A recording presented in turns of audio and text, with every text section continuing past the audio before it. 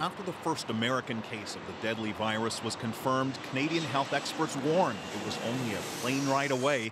Tonight, there are fears it may already be here. Remember the SARS epidemic? Well, the MERS virus is in the same family. It likely originated in camels. No one knows exactly how it spread, but in about 1/3 of cases, it's fatal. Since 2012, nearly 150 people died out of more than 500 confirmed cases. It has spread from the Middle East to Europe and Asia.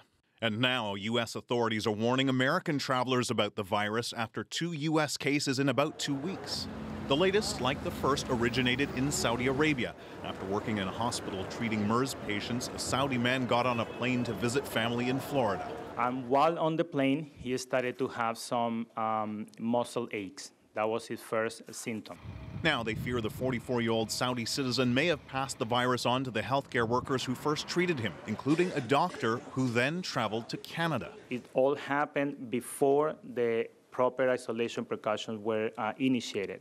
A hospital spokesperson told me the doctor traveled to Canada before he or she knew about the patient's positive MERS test and is now taking all proper precautions. He said the doctor so far is showing no symptoms but will be tested for MERS. He wouldn't give me any more details about the doctor, including where he or she is right now, but the Canadian infectious disease specialists I spoke with said even if MERS did cross the border, most of us needn't panic.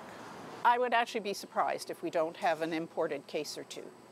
Dr. Mary Verncombe was in charge of infection control during the SARS outbreak. Even though MERS is related, it's much less contagious. And healthcare workers learned from SARS, she says. If they come across a patient showing symptoms of a respiratory disease, they'll put on the proper equipment to stop the virus from spreading.